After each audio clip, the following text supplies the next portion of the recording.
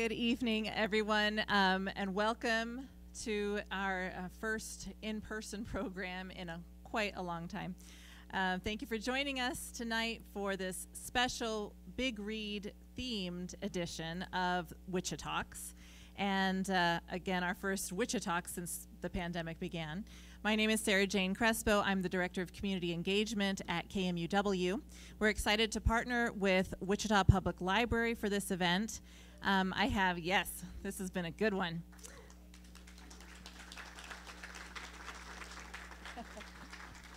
So now on to the evening here. Huascar Medina is the current Poet Laureate of Kansas, lit editor for 785 magazine, a staff editor at South Broadway Press, an op-ed writer for the Kansas Reflector, and a member of the National Council on the Arts. He's published 2 collections of poetry, Un Mango Grows in Kansas and How to Hang the Moon. His words have appeared in the New York Times, Latino Book Review, Flint Hills Review, Green Mountains Review, Kansas Magazine, and elsewhere. And you can find more about Huascar at huascarmedina.com. I hope you're ready for a fantastic evening. Now please join me in welcoming Huascar Medina.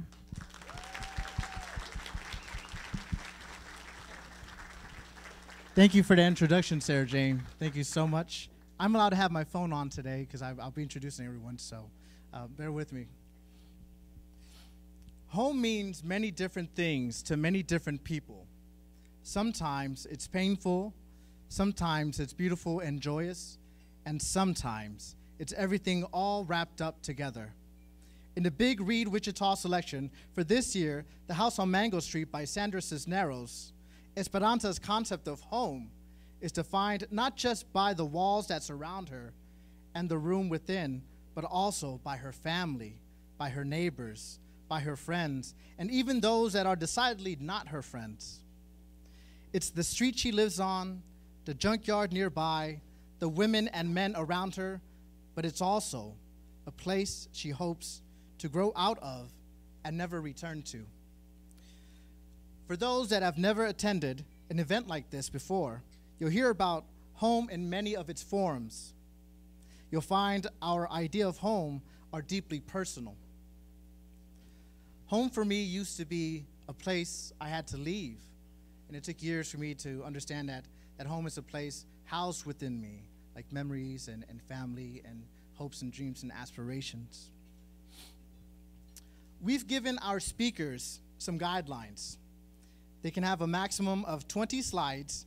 Each slide will automatically progress at 15 seconds, and the entire presentation can last only 5 minutes. As you can imagine, it's a challenge to tell our personal stories in such a tight time frame, and it requires some creativity and ingenuity. Wichitalks events are not usually themed, so it will be interesting to hear how some ideas of home are echoed by different speakers. While everyone's experience is unique, they're also profound. First up, we have Ty Patton.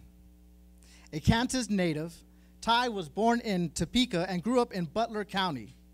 He earned his Bachelor of Science in History from Emporia State University and obtained his Juris Doctorate from Washburn University School of Law.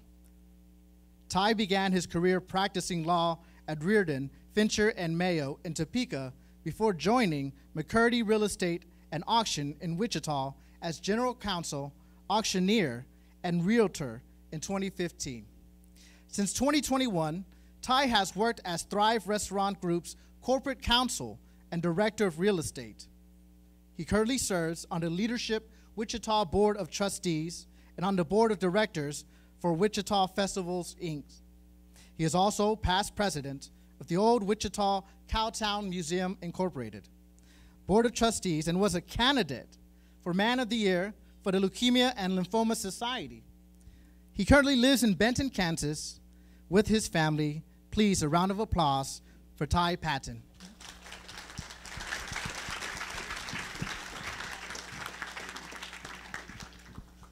All right, I've done this in 11 minutes in rehearsal, so we're going to go a little quicker tonight. So my wife and I have been married about 17 years, and as we think back, and I think back about being a young couple, I think like a lot of young couples when you're married, your idea of home is very literal. It's your little first apartment. You think about buying a house and taking those trips to Lowe's and all that fun stuff. But as you get a little older, or maybe more mature, you start to realize that maybe home is a little bit something different. And to the extent I have a thesis, that would be it, is that home is the people, not the place. And so for my wife and I, that meant family. That meant kids, filling that home, raising kids. And so that was what we set out to do. And that didn't happen like it was supposed to happen. And like when you have any challenges in that in the fertility world, you go to specialists and get referred to specialists and see specialists, and they say everything looks fine, don't stress about it. And that doesn't work, just so you know, if you never had a chance to decide not to stress about something. But what it did for us was it kind of solidified this idea that we'd been called, or felt we were called, that maybe adoption was our path forward. And that's how we were going to build our home, was adoption. That's what we did. And almost immediately, as we decided to go to adopt, we were matched with a situation, which is a word that you learn a lot in the adoption world. There's a situation in Louisiana, and it was so easy and so quick that we knew it was the right thing to do. And then immediately that didn't work for a myriad of reasons. And so we were kind of devastated, didn't know what our home was going to look like. And then the Friday before Easter 2015, we got a call about a situation in Pratt. And so they said, you need to get to Pratt, there's a baby. And so we packed up and we drove down, and if I is timed right, you'll see there's a baby. Social worker, child in need of care case. There he is, Asa, our first. Kind of fell out of the sky. So on Friday we didn't have a kid, on a Saturday we did, which is an interesting way to build a family if you've never done it that way. But we didn't feel like our home was full. We thought there was, we were called. We felt like, we were destined maybe to have more. So we went through the process again and put our name out there and we waited. And we got a call that there was a situation in Omaha. And we went up there when we met a gal, and then a few weeks later we got the call to get ourselves back up there quick. Memorial Day weekend, 2017, made it to Omaha, and there was Josiah. A headstrong kid. Ever since they unhooked him from his brief stay in NICU, he has not slowed down. So we had two. But we still weren't sure that our home was full. And so we thought, maybe we're being greedy at this point. How big is this home? But we also didn't have a little girl, and so we thought maybe we're called to do that. So we went back out into the world, and we waited, and we got a call out of the blue one Saturday morning that there's a situation in Salina. And again, a situation means a baby. It's a code, I guess, they use in the adoption world. But we went up there, and we met a social worker, and they said, sign this form, here's your baby. So we had two kids Saturday morning. By Saturday evening, we had three. And you'll see a very kind of grumpy, Caleb is our still grumpy kid that we have. He's a 2-year-old. He still has that exact look most of the time. Crossed his arms and told me he did not like peanut butter and jelly today at lunch, which I know is a lie. But we had three, and so now we're outnumbered. That's a good place to stop. You can't run man to man anymore. But we didn't have a girl, and I know my wife had it on her heart that we had a girl, so she prayed and prayed and prayed and prayed. Sometimes just to say, hey, if we're not supposed to have a girl, take this away. Give us peace. But we weren't sure, and we had three. We didn't know what that would look like. Sometimes it's hard to get selected when you have three kids already. And we waited, and then late summer, we got a call about a situation in California. So we got ourselves out to Modesto as fast as we could, and there was Hannah. And so for those of you familiar with the Bible story, Hannah prayed and prayed and prayed for a baby, and ultimately her prayers were answered. And so in this case, Hannah was the answer to our prayers. And then we have our little girl, and we have 4, and I'm pretty sure we're done. I think 4 is a good number. Occasionally I think 3 was a good number, but I think 4 is a good number. But I say all that, this is a pandemic adoption hearing if you've never got to go to court on your laptop. But our definition of home, our journey to home was different than we would have sat down when we were getting married 17 years ago. More challenging in some ways, certainly more uncertain, maybe filled with some heartbreak along the way. But I don't know that I'd change it, because now home is this. So that's how I define home. Thank you.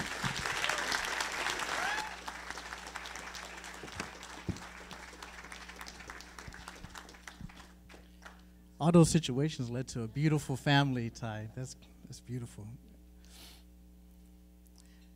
Our next speaker is Maria Curie. Born and raised in Mexico, Maria brings a different voice to the table. As a communicator, she understands that words have power, but how we use them is what really matters. She believes that leadership was meant to influence, inspire, but most of all, to serve others. Advocating for Wichita's non-English speaking families has become an essential part of her daily life through engaging conversations, creating new strategies to reach them, and strengthening relationships with local community organizations. Maria joined Wichita Public Schools during the fall of 2020 as their Spanish communication specialist. Before joining WPS, she worked for 5 years in Entravision Communications Incorporated as a TV commercial producer and later Kansas commercial producer manager. Please, a round of applause for Maria.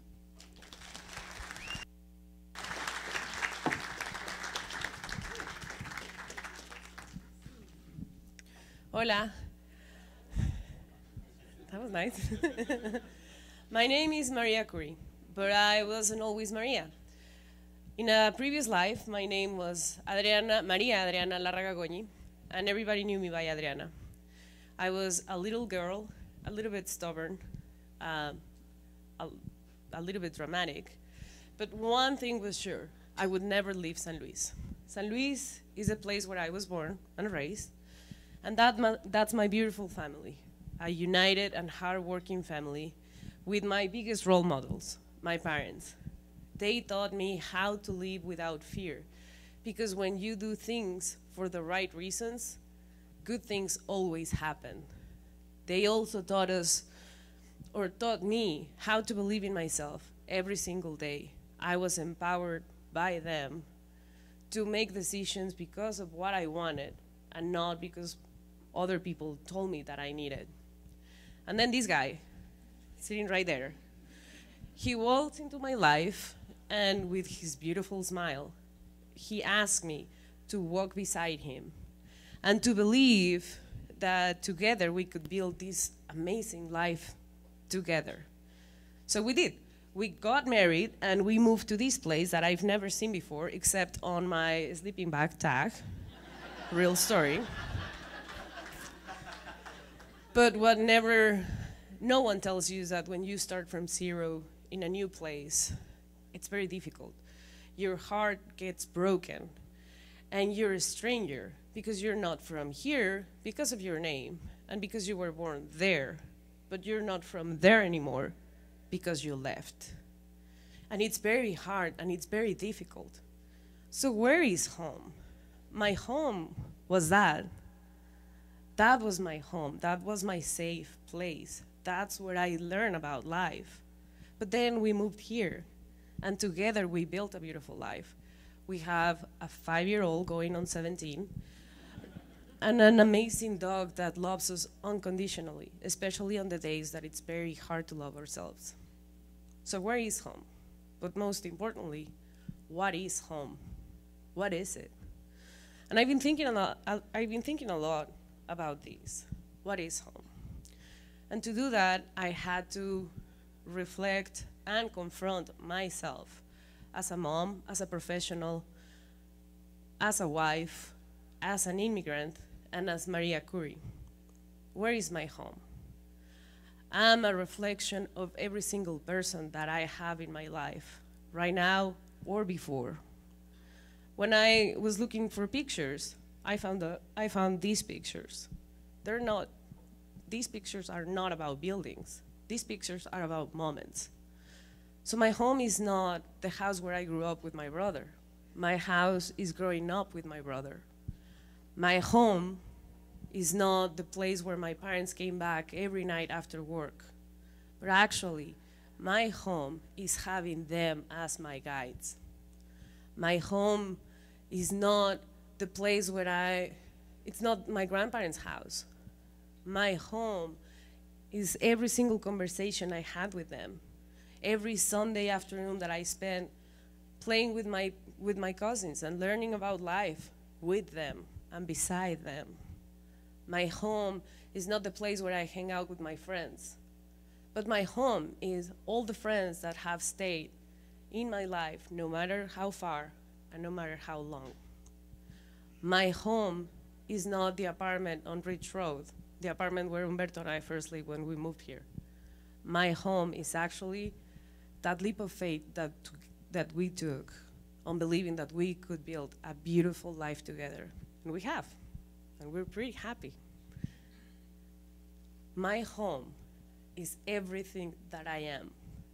Every single thing that I've gone through, all those lessons, all the light, all the darkness, all the tears, all the laughs, everything that I take and I have within me, that's my home. So my home is where my heart can be what it is, everything that it is, and where my soul can find peace. Thank you.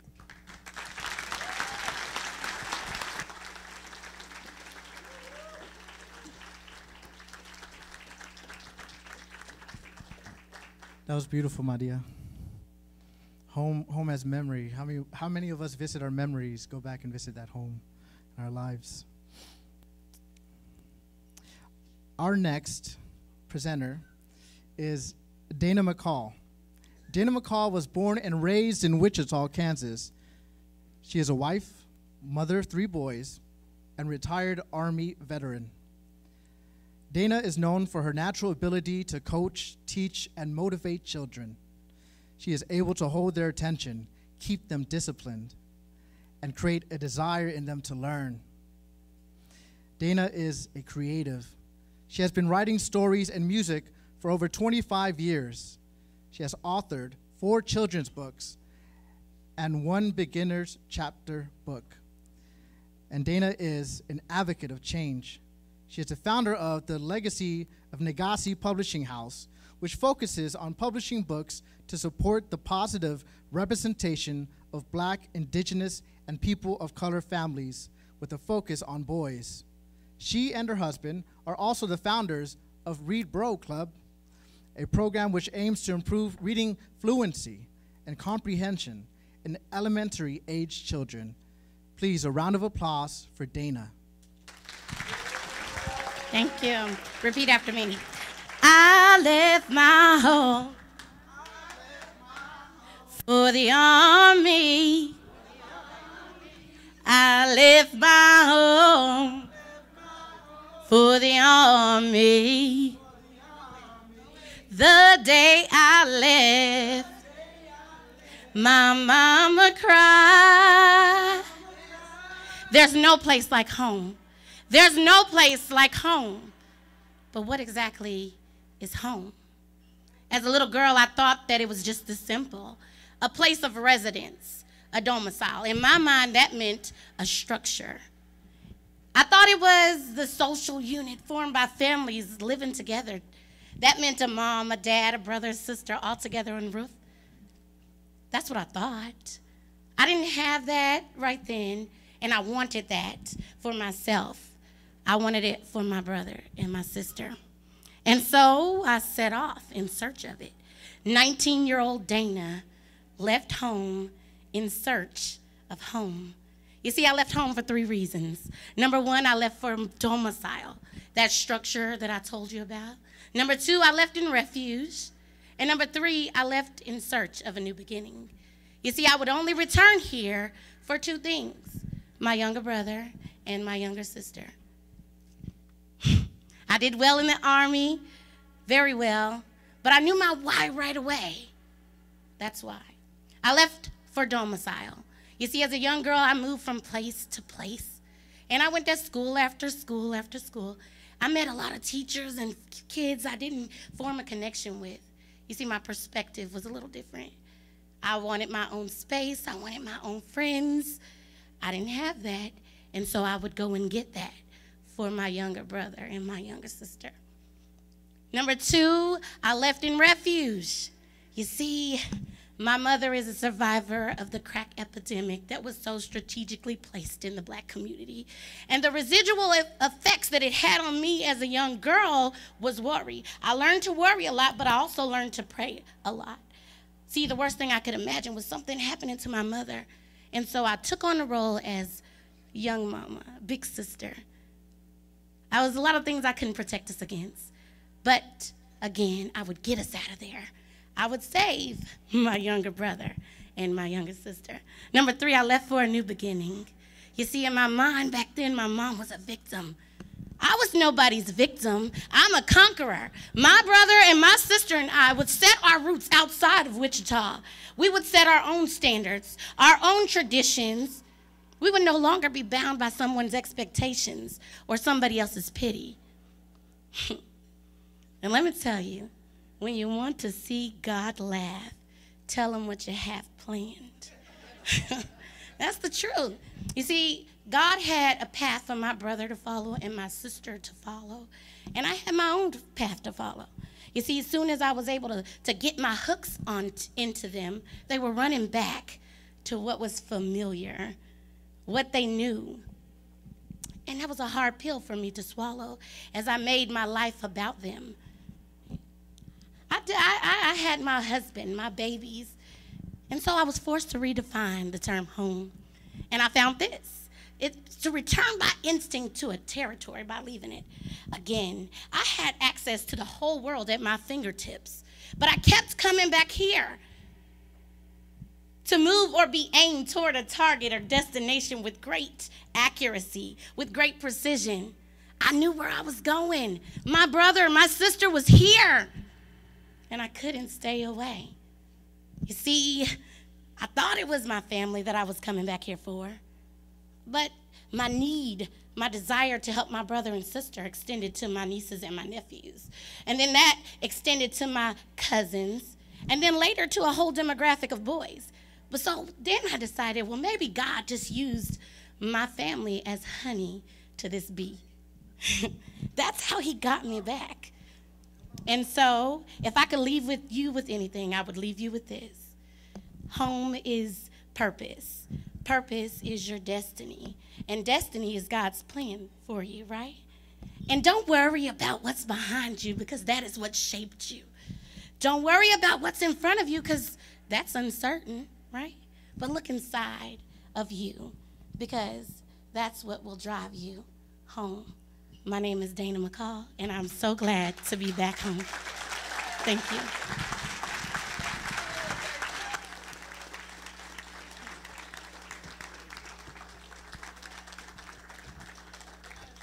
Thank you for bringing song to the stage. Beautiful voice, Dana, beautiful voice. Jose Trejo is next. Jose is a Wichita native and was raised by his parents, who both immigrated to the United States from Mexico. Jose grew up playing basketball and soccer and used his love for soccer to open more doors of opportunity in his life. Jose is the first in his family to attend college. Jose is truly living the dream his parents had for their children when starting their lives in the U.S. He is currently a Lead for Kansas Fellow, serving as the Impact Specialist for Empower, a nonprofit serving the North End Hispanic community, striving to help people and create change.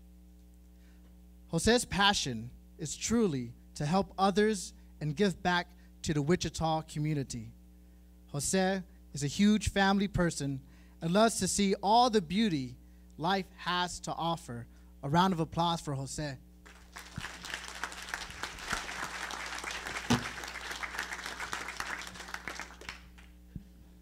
Buenas tardes a todos. Mi nombre es Jose Trejo. For those of you who don't know what I just said, my name is Jose Trejo, and this is what home is to me. So, what home is to me, I used to think it was different things as I was growing up. As you're growing up, you're a small boy, you know, especially you're a son to 2 immigrant parents who sacrificed everything and risked everything they had so that one day their sons could have a better life than they had. So my parents immigrated here, and my dad works in construction, and he always used to come home every night around 6:30 to 7:30 p.m. And he would tell me, man, I am exhausted. Can you get me a cold water bottle and fill it with some lemon? I said, yes, sir, I got you. So I would get him that water bottle, but he would always tell me, asegúrate que sigas en la escuela y te conviertes en una persona en esta vida.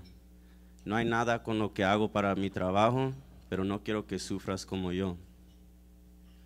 So as I said, growing up, I always used to think, man, home is this building that has 4 walls around it. Sometimes it looks like this as it's being built, right?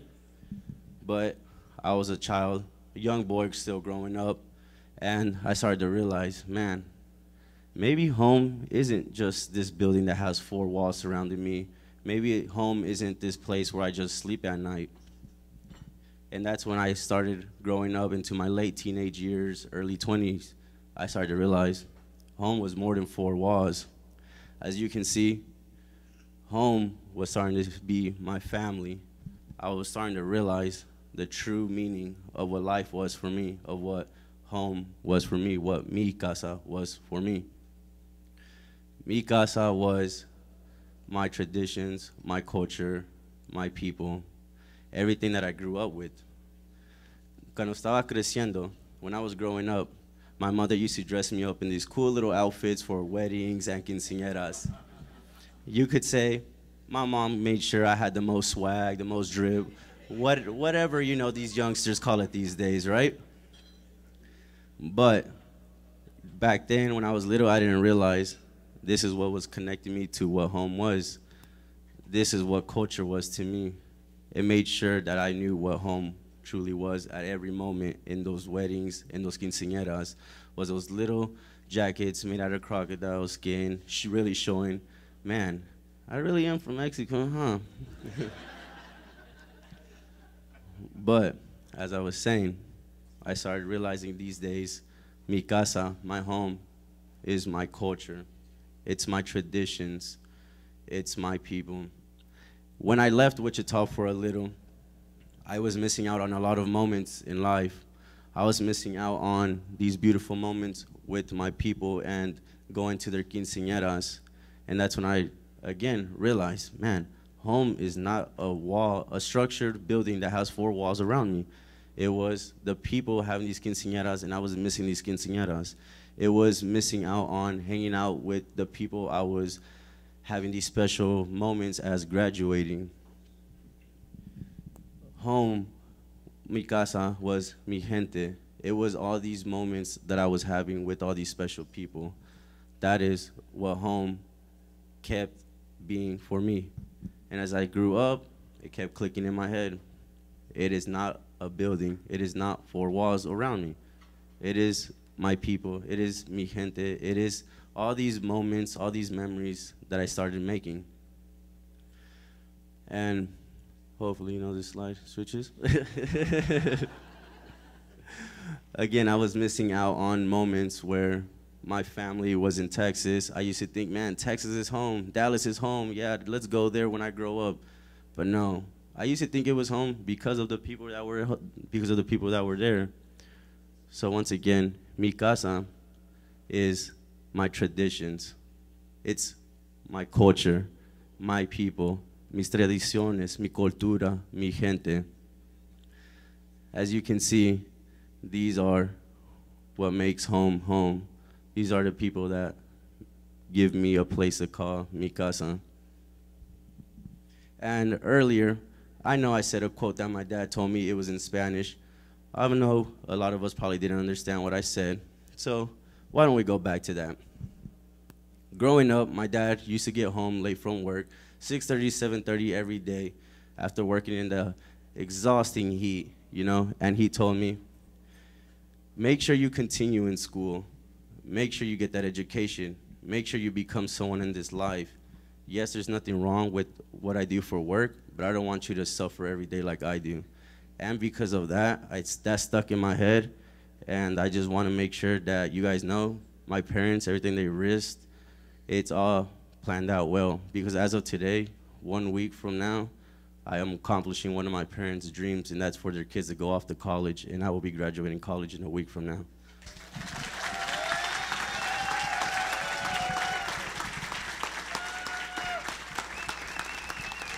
Gracias, Jose. Felicidades. Can we give him another round of applause for graduating college? Let's go. Our next speaker is Rhonda Welsh. As one of the top producing licensed realtors in Wichita at Keller Williams Signature Partners, Rhonda is passionate about helping people buy and sell homes at prices they are proud of. Rhonda is humbled by her experiences volunteering with natural disaster relief, particularly after devastating tornadoes. Rhonda has lived in Kansas her entire life and loves everything about her home state. She can tell you all of the best kept secrets for dining, shopping, and fun activities.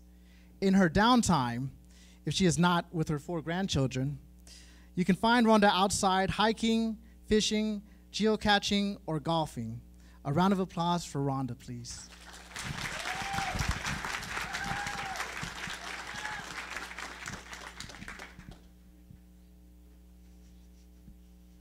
Picture the scene. Small town America, sun shining, birds chirping, children laughing and playing. This is where my formative years were spent, from birth to grade school. This happy, picturesque time took place in Thayer, Kansas. Population low 100, stop sign 0. And I lived with my mom, my dad, and my 3 younger siblings on Watermelon Road. They still have an annual watermelon homecoming, dubbing a watermelon king and queen. And as a child, I used to help my grandpa on Highway 169 with his watermelon stand. There were at least 2 of my cousins in every single grade from kindergarten to 12th grade in the same building. I was friends with all 8 of them, half of them being my cousins.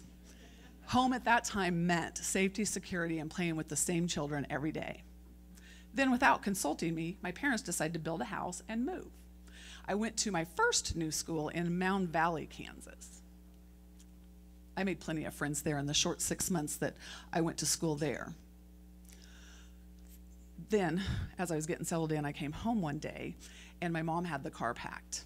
And she told us 4 kids, grab a few items, we're leaving. We were leaving my dad, my new school, my new home, my new friends. The next 5 or 6 years are somewhat of a blur. Due to alcoholism and domestic violence with my mom's multiple husbands, we moved every 3 to 6 months. I went to like 9 or 13 different schools. The red houses don't even represent all the places that we moved. It could be in any moment at the night time. I would be deep sleep. I would hear my mom whisper as she tapped me on the shoulder, "Rhonda, wake up, we have to move." The 4 of us would help my mom pack as much of a household as we could in a hurry and move, leaving behind toys, treasures, and not getting to say goodbye to my friends. That's when I started developing my superpower of making new friends, all the different schools I went to. That's when I started realizing that when you have a superpower of making new friends, home can be anywhere and everywhere that you choose to. I really missed my friends that I left, but I also had great excitement wondering who I was going to meet at the next school.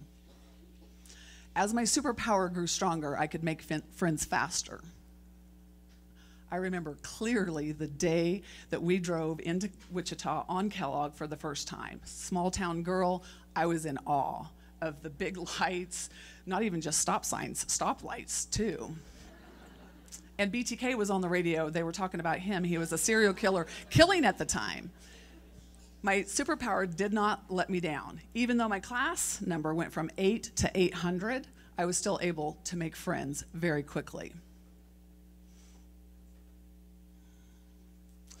I went to 3 different schools in Wichita. However, even though we still moved sometimes in the middle of the night, I could still keep my mom safe because we were in a bigger city and we could move and not be found. So I've cultivated a great great number of friends in Wichita as an adult. And one time, about 10 years ago, I was asked to move for a job, and it felt like a 100-year-old tree just being ripped out by its roots. So I didn't move. It's no wonder that with my abstract idea of what home is and my superpower being making friends, it's no wonder that my career is helping people buy and sell houses. Also, since I didn't have a traditional home growing up, coupled with living in Tornado Alley my whole entire life, that's what created my passion and helping with natural disaster relief cleanup after tornadoes mainly. I have experienced such a wonderful, powerful community of volunteers helping people. When we're taking their home down to the ground and the pieces to the curb to be hauled off, they just want to hear their stories or have their stories be heard. It's really powerful, and I feel very blessed to be able to do that with so many volunteers. When a tornado comes in the middle of the night, it's not a whisper. It slams into your world, and it takes everything away in an instant. Now, I am really happy and blessed that I get to celebrate all of my friends from the past, the present, and the future at my annual pool party. And I really, really have great gratitude and appreciation for all of my friends. Anywhere and everywhere can be home if you have a superpower of making new friends.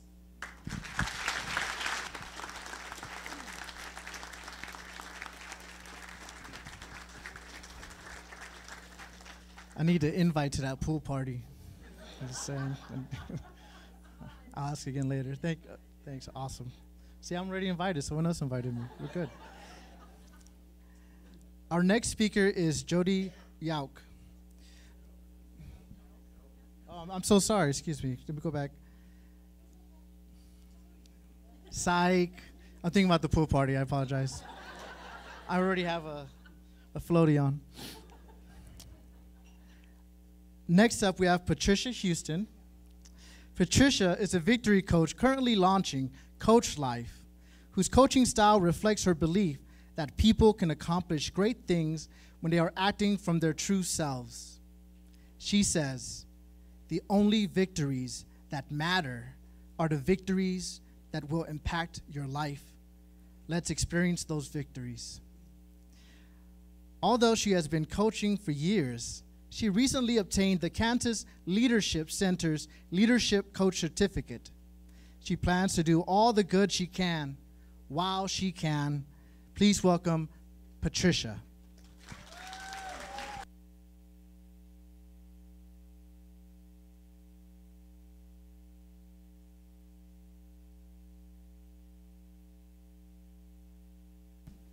Home. Where is my home? Is it the place on Ethel Street of my childhood memories? The place on Lumen Street where I raised my family? Or the place on Lost Creek where now my family gathers? Is my home the place on Ethel Street of my childhood memories, of the sound of my dad's hammer constantly banging as he uses our young energy to stretch the place from 3 bedrooms to 4, from 1 bath to 2, and to create a big gathering place so that we can share more memories together? Is it the place of smelling Clorox and Pine Sol on Saturday mornings as we rush to clean so that we can enjoy the Saturday morning cartoons? Hey, hey, hey, it's Fat Albert. Is it the place where our family grew from 5 to 7? Now there is me, mom, dad, 3 sisters, and 1 rotten baby brother. The place of loud, fun dance parties, jamming it out, eating popcorn and Kool-Aid with my sisters. The Saturday nights spent in my mother's makeshift beauty parlor with the smell of the hot comb straightening our hair, where we learned the lesson that there's no beauty without pain. Then all of a sudden, I liked a boy. And like Esperanza in the House of Mango, I began to dream of packing my bags and saying goodbye to Ethel Street, because I knew I couldn't stay there forever. Is my home the place on Lumen Street where the boy, now my husband, and I raised our 3 sons? The place that my husband and I prayed for, right down to the 3 bedrooms, 2 baths, 2-car garage, and basement. The place that we learned the lessons of marriage, the place where adulting challenged us, the place where we had to have the hard conversations with our sons about being black in America. The place where we repeated Saturdays filled with the smell of Clorox and Pine Sol to hurry to get to music rehearsals and sports practices and games. A place that seemed large in the beginning, but now seems so small as my boys were racing to be 6 feet tall. The place where the boys' friends, cousins wrestled and played, enjoyed popcorn and Kool-Aid while they watched Ren and Stimpy. The place where a fire swept through and threatened to take our memories. We rebuilt, but it was never the same. This home became a place of so many lessons and memories and secrets that my 3 sons still share today. The place on Lumen is where they dreamed of packing their bags because they couldn't stay. Could my husband and I choose to open one more door? The answer is yes. So is home now the place on Lost Creek? Of 5 bedrooms, 3 baths, and a full view-out basement. The house is a dream and a prayer once again answered in a neighborhood far from where we once lived. The place where we used to warn our children about driving through. Now a place for new memories to be made, where our parents, our sisters, our brothers, our children, our cousins, our nieces, our nephews can come and enjoy family dinners and game nights. A place where the grands visit for days and argue over bedrooms and what we should watch on TV while they eat their popcorn and drink their Kool-Aid. The place where we pay for our house to be clean with these new delicate cleaning supplies. But every now and then we gotta pull out the Clorox and the Pine Sol so our souls can know that it's clean. It's the place on the Lost Creek where we, my husband and I, enjoy taking the time to eat together, plotting the memories we will make, and appreciating the memories of the places that we lived before. This is the place that every time we drive up, we're in awe because it's a sum of all the places that we loved before. Your story may be like mine, or maybe not at all, but the places we call home is the place that we've lived in all of those places. It's in my mind that recalls the montage of conversations with family every day, that brings random memories to life like movie screens of people and rooms and places from long ago. It's a collection of familiar feelings that blow through our hearts when we see a picture or sit with an old friend. If your story is like mine, home is not these places, but it's me. It's wherever I am, wherever I choose to be. Home is me.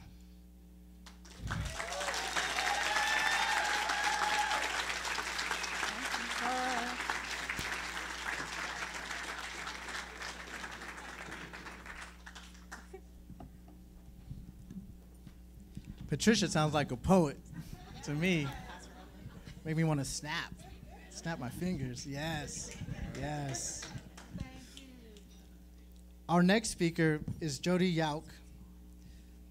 Jody is an internationally recognized master energy teacher, intuitive business coach, and founder of Certified Holistic Intuitive School. Jody helps coaches and healers to align with their vision, embrace their uniqueness, and confidently create their most authentic life and business. Together, Jody and her clients create a ripple effect of healing across the globe. Her website is loveyoubetruetrue.com. That's loveyoubetruetrue.com. Please welcome Jody.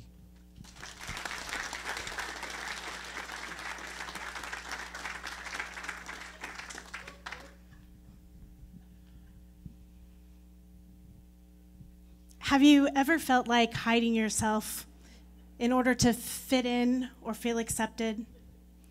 If you can relate, then you're not alone. I've worked with hundreds of women over the years who have felt the same. But what does this have to do with home? Home to me is a feeling in my body. It's feeling safe and free to be me. It's the peace. It's peace that comes. It's being at peace with what is, and it is being on purpose. A client once told me that she chose to work with me because she saw that I sailed through 2020 with ease, and she wanted that for her life. And I believe the reason that I was able to do that is because I'm at home in my body on purpose teaching women mindfulness, coaching frameworks, and energy healing methods that are offered in over 800 hospitals today. But I remember a time when life wasn't so smooth and I wasn't so on purpose. I was a computer programmer at a Fortune 500 company. I made a great money. I had a beautiful home, but I wasn't doing what my soul yearned to do. In fact, I was pretty much living life for everyone but me. I was hiding myself, sacrificing my purpose for fear of being judged, not fitting in, or even being disowned. And honestly, I felt like I was dying a little inside with each passing day. And what I learned is when you live life for everyone else, it comes with consequences, and they start small and they grow over time. And it looks different for everyone, but for me, it looked like becoming very sick. I had a growth on my thyroid, a mass on my liver, 2 growths in my chest that were monitored for cancer. I was having seizure activity in the brain. I would get lost in the town I grew up in, and I couldn't follow a conversation to save my life. I had a list of over 20 medical professionals in my phone, and not one of them could fix me, because not one of them could set me back on purpose and teach me how to love and accept myself. In fact, I was so sick that I ended up losing my job, and as a consequence, I lost my home. I was devastated. Everything I worked my entire adult life for was gone, just like that. I felt so lost. I remember dropping to my knees and crying out to God for answers. Tears streamed down my face as I begged God in desperation, please, God, I want my life back. I want my job back. I want my health back. What is it that I need to see or do or learn to get on with my life, because I refuse to be sick like this for the rest of my days? And what happened next changed my life. I was guided on a trip around the globe with a knowing that if I went, I would heal completely. So there I was, sick, penniless, and faced with a decision to trust my inner knowing or to run from myself like I had been running all of my life. I chose trust, and wouldn't you know it, I was gifted an airline ticket to India by a dear friend. So still very sick and facing my fears and doubts, I went on a quest for health, for happiness, for healing. I went on a quest for home. I studied with mentors. I became certified in mindfulness, life coaching, and energy healing, and I began to accept myself as a woman on a mission to change and transform lives, starting first with myself. And day by day, I chose courage over fear. I felt less like hiding and more like serving. And for the first time, probably in my entire life, I was able to look in the mirror and actually see the beauty in my own reflection. I was home. When I returned to the USA, I was amazed to find that testing showed there was no mass on my liver, no growth on my thyroid, and the growths in my chest had shrunk to dense material only. My family physician said there's no scientific explanation for this. The only true healing is spiritual healing. And in that moment, I dedicated my life to spiritual healing. And I went on to found an online school with a global mission, teaching women how to embrace their inner knowing, start a healing business from a space of self-mastery. And together we create a ripple effect of healing and empowerment across the globe. Together, we teach people how to come home. Listen, if you're hiding for fear of judgment, what is it costing you? What needs to change? And can you put courage over fear in order to come home to yourself once again, because you deserve to feel at home? Thank you.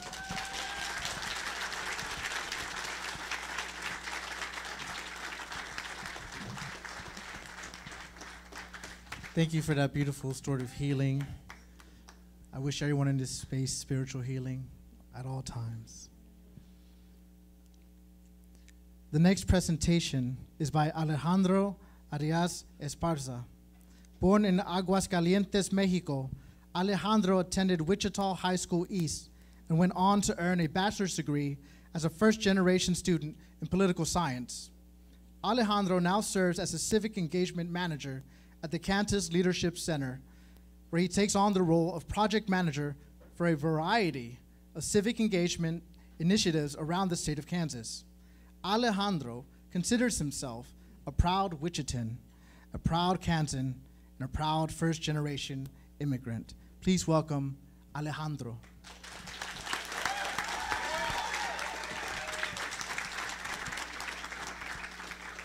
So I guess it's kind of important to go to public speaking class, ain't it? I skipped it a few times. Well, yeah, my name is Alejandro Arias. Thank you so much for that introduction.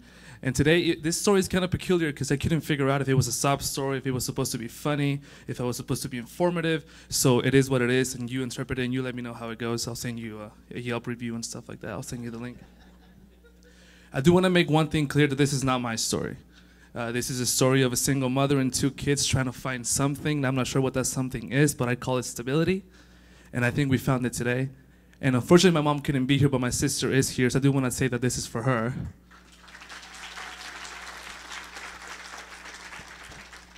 Now, having said that, I will make funny, some jokes if I get nervous, so this whole thing is going to be a stand-up comedy show.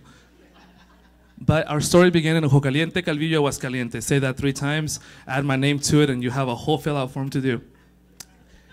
This beautiful town is what I call home today. Right, it's the place that I go to whenever I can. It's the place that I drive to Dallas to take a cheaper flight there because it's so expensive to fly out of Wichita. But this is where I start. We lived in a very humble home, 2 bedrooms, 1 bathroom. Every now and then, it was 2 bedrooms, no bathroom, sometimes only a bathroom and a bed in the middle of the living room where I would have to sleep. Now this home today is almost in ruin just because we can't keep up with it. But every year we go, we sort of make it a point to at least go inside, look around, reminisce, get back out. But then one day my mom said, we're moving to California. And I was like, yes, the beach, palm trees, everything everyone always dreams of. And then my mom said, no, it's Fontana, California. It's the desert.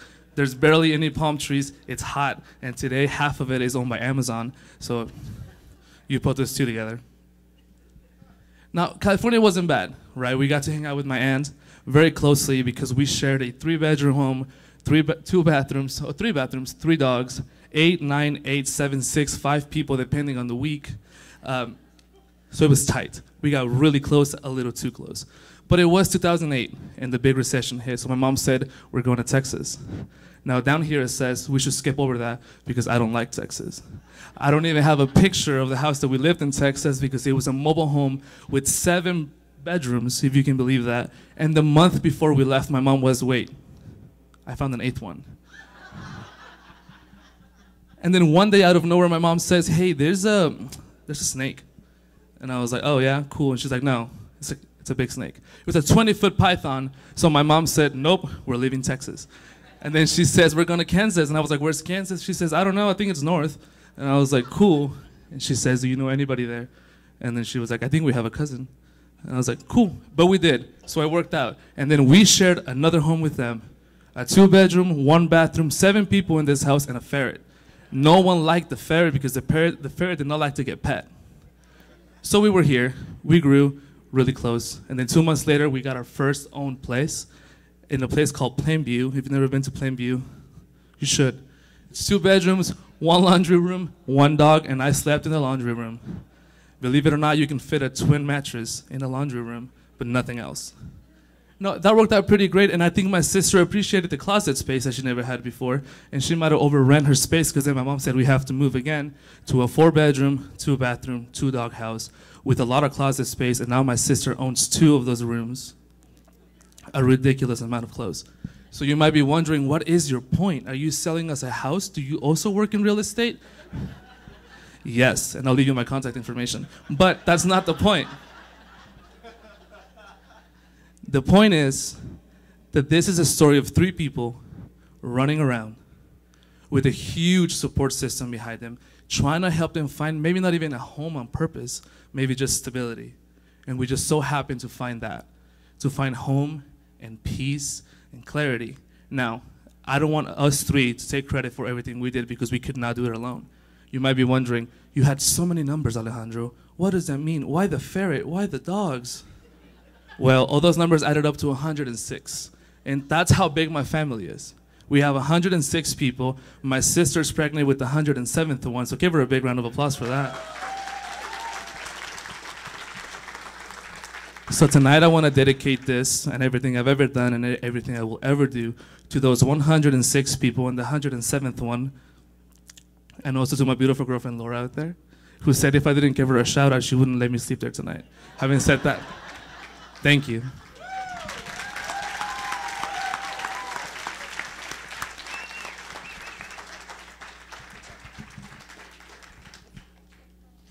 Thank you for sharing that story.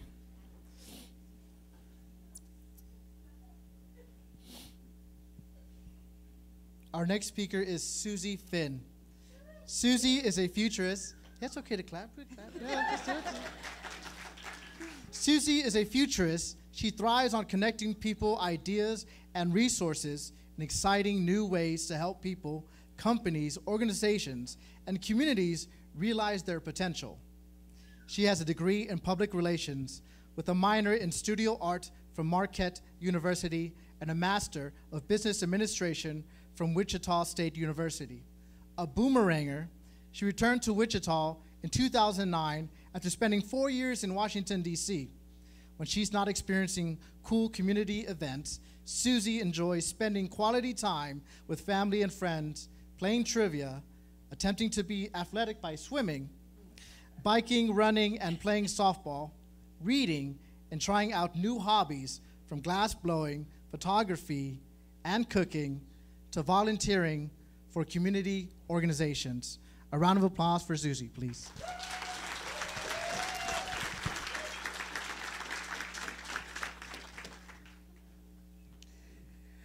On July 5th, 2009, I sat at my desk overlooking the Potomac River in Washington, D.C. On what was my 4-year work anniversary, I opened my email to find a company-wide voluntary separation offer. We had already gone through 2 rounds of involuntary layoffs, during which one of my best friends lost his job and moved back to Chicago. I had spent the last 6 months with a stress twitch over my left eye and discovered that being a manager in the middle of the biggest financial crisis of our lifetimes wasn't fun. I was stuck in that middle manager spot of knowing things didn't look good for us, but not being able to tell my staff, who were also my friends. I was also a graphic designer at a research company that hired Ivy League researchers who had a tendency to make me feel devalued and looked down on when I'd spent my whole life being seen as smart. I didn't feel fulfilled, and I wasn't sure I belonged. I had moved there right after college in Milwaukee because I had friends from school who were going to the area to work in politics or journalism, and the corporate executive board had offered me a job as a graphic design specialist. That's really what it was called. That's not a pseudonym. So, armed with very basic knowledge of the area and a decent paying job, I found my first junior 1-bedroom apartment toward the end of the Orange Line in Virginia. So in Wichita terms, I was expecting people from Andover to come hang out with me in Mays, and that didn't happen. So when they decided to raise the rent, I decided to move into the city where I could walk to work. I found a 400-square-foot studio with a kitchen the size of a closet, because it used to be a closet, a mini refrigerator, and a 2-burner stove. That was my worst decision ever, because the day I moved in, I discovered I had been left some pets, hundreds of cockroaches. After a year of waking up to imaginary clouds of baby cockroaches flying over my head, my lease was up, and I found my 3rd place in DC, a 50 square feet more for only $1,300 a month. So now I had a choice to make: stay in that overpriced apartment and find a job in the middle of a recession, or move back to Wichita, where I can figure out what I want to be when I grow up. But growing up in Wichita, I had a picture of what home was, and I wasn't sure I fit into that yet either. Here in this great place to raise a family, home meant a house with a spouse and kids. I was still single, had no interest in buying a house, loved my public transportation, and had no idea what kinds of jobs were available besides working for my family. And then I saw an article about a condo being built downtown in a former warehouse, which was my grandfather's former warehouse. And in that article about a place yet to be created, I saw somewhere I might belong, where I might be able to bring some big city living with me to the place I had family, where I might be around for some of my then 12-year-old sisters' growing up firsts. So I took, and it didn't have to be forever, right? So I took the severance, packed all my belongings into a rented SUV, and drove back home to Wichita. where I spent almost a year working for my parents while living in their basement, watching a lot of HGTV, and creating a t-shirt rug. Yep, I was one of those Great Recession millennials. It wasn't my fault that it took them an extra 6 months to finish the apartment I picked out, okay? But in the meantime, my parents had a better social life than I did, and I was bored at home and at work. Because after 8 years away, I didn't have any friends still here from high school, and I felt a bit like a stranger in my hometown. Making friends as an adult is hard, especially when you're sort of an introverted extrovert who really likes quality time with good people, but hates having to talk to them to meet the new people. When you grow up feeling just outside the circle, not entirely sure how to find your way in. So after one of my aunts lovingly told me that I was never going to find a husband if I kept working for my family, I decided to check out Young Professionals of Wichita. That was one of my best decisions ever. Through YPW, I met my best friends, I got a better job, and then an even better job, and a promotion, and my current job. I have been behind the scenes at some of Wichita's coolest places. I have been to every brewery on the Wichita Brew Tour. I have a pretty great life. But still, I don't always feel like I fit in here. I still haven't found that husband. Thank you, online dating. I still don't have kids. I still chafe a little bit every time the only selling point someone can come up with is that this is a great place to raise a family. I still miss really good public transportation, and I still see young professional women leaving the area because they don't see that future here. Despite all that, I have truly come to feel like I belong here at Wichita. And it's not because I finally bought a house, it's because I've discovered the times when I belong. I belong when I'm playing trivia with the crapshooters, when I am discussing books with my punk-ass book club, when I am hanging out with my fun day crew, when I am at work with my caring coworkers. I belong when I feel valued, respected, and loved. Oh, and when I'm running with friends. And these days, I feel that more often than I don't, and I belong here at home.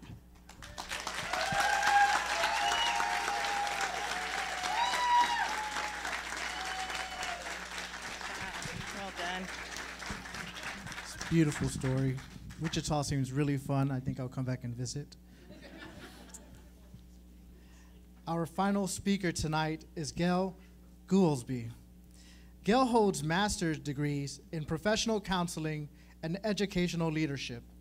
She has over 25 years educational experience as a teacher, school counselor, and principal, including the K-12 American School in Afghanistan. Her award-winning book, Unveiled Truth, Lessons I Learned Leading the International School of Kabul, details the experience. As a counselor and ICF certified life coach, Gail believes that with support and encouragement, all can learn to live well. Gail and her pastor husband have been married 43 years and have 3 grown children, 2 son-in-laws, and 5 spunky grandchildren. They live where the wind blows over the prairie in South Central Kansas. Please welcome Gail.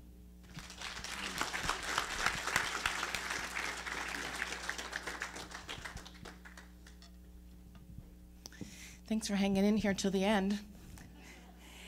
In the Wizard of Oz story, Dorothy ends up being a stranger in a strange land, albeit only in her mind. She meets different kinds of people, monkeys that fly, witches that dissolve, and many things she doesn't understand.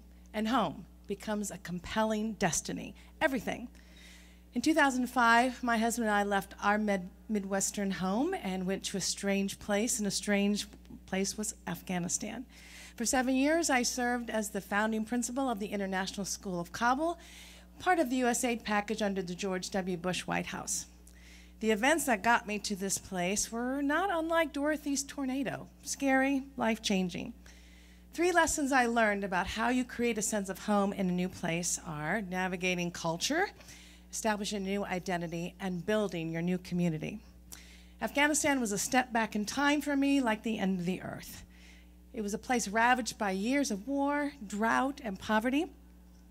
My life was comprised of beautiful mountain scenery, frigid cold winter nights, and sweaty hot summer days with no central heat, no central air. There were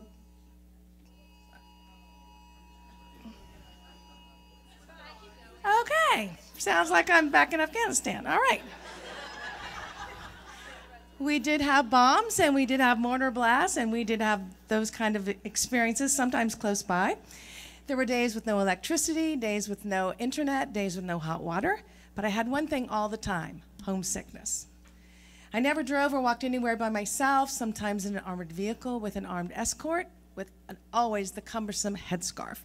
In the streets, we were assaulted by piercing male stares that never ceased, prevailing trash and odors, and the perpetual dirt on your feet, your hands, your face from the pollution and the constant dust.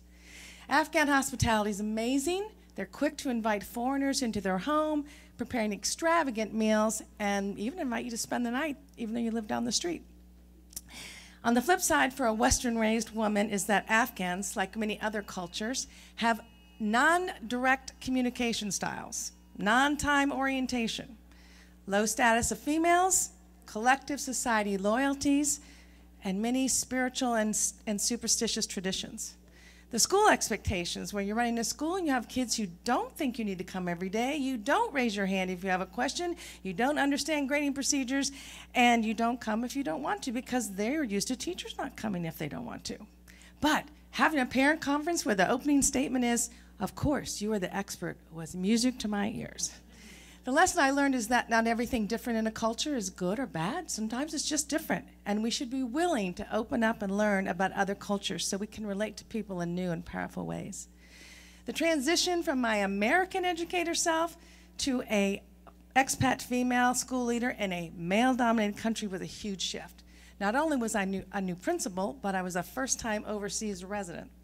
We lived and worked on a closed compound, which is a whole new meaning to transparent leadership, as you sit with the people that you're bossing around and eating and watching movies.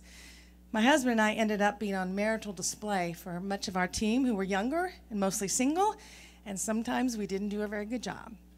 Our leader stress, our homesickness, and working together for the first time in married life took a toll. The lesson I learned here is we should close the gap between our public and our private selves for a true sense of identity, no matter where you live. In these new situations, try out different aspects of your personality. It can produce some really good growth. Building new community. This is hard. It takes time, it takes intention, and it takes presence when you're meeting new people. Today, I take these same lessons to help the immigrants here in Wichita. A delight that I found a resettlement city here. We have about 800 Afghans living here among us. I'm in my second connection with an Afghan woman. I meet with them a couple times a week. We practice English, and I help them navigate the Western culture. There's a local group here, Bridges Wichita, that helps to welcome new Afghan refugees. I also chair the board of Morningstar Development, which is an organization dedicated to serving Afghans around the world. When I was doing my travel back and forth like a woman with two lives, every spring, every Christmas coming home to America, when I went through the passport control, they would always say, as they stamped it, "Welcome home." Every single time. I choked up and could hardly speak for a few minutes, because when you are somewhere strange, there really is no place like home. As others helped me to navigate being a stranger in Afghanistan, I can offer the same compassion to people who have moved here, many times experienced tremendous trauma that we cannot understand, forming new identities, navigating a very interesting culture, so that they can begin to feel like Kansas is really home. Thank you.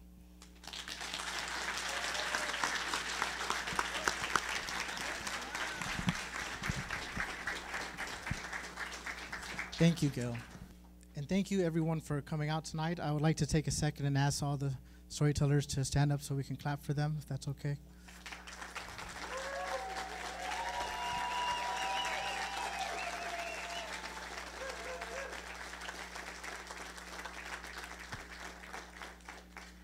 I want to give special thanks to KMUW, and thank you to the Wichita Public Library and all the Big Read Planning Committee.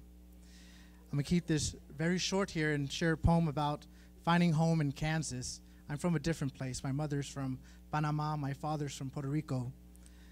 And people ask me where I'm from, I say, here. I'm a different kind of Kansan, a sunflower that planted a seed here his roots took hold and grew and blossomed in Kansas. So Kansas is home for me. This poem is called Per Aspera ad Astra. We were lost in the plains, beautiful and ordinary, sunflowers in the fields, seeds of fallen stars, standing tall, deeply rooted in this land.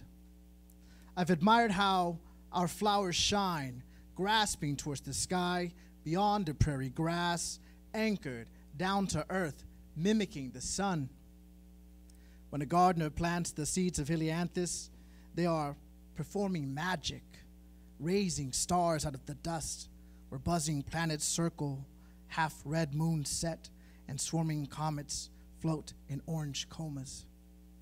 I've always felt that, late at night, in the bed of a truck, in the Kansas field, we were at the center of this universe, and I was exactly where I should be, amongst the flowers, not below. Thank you.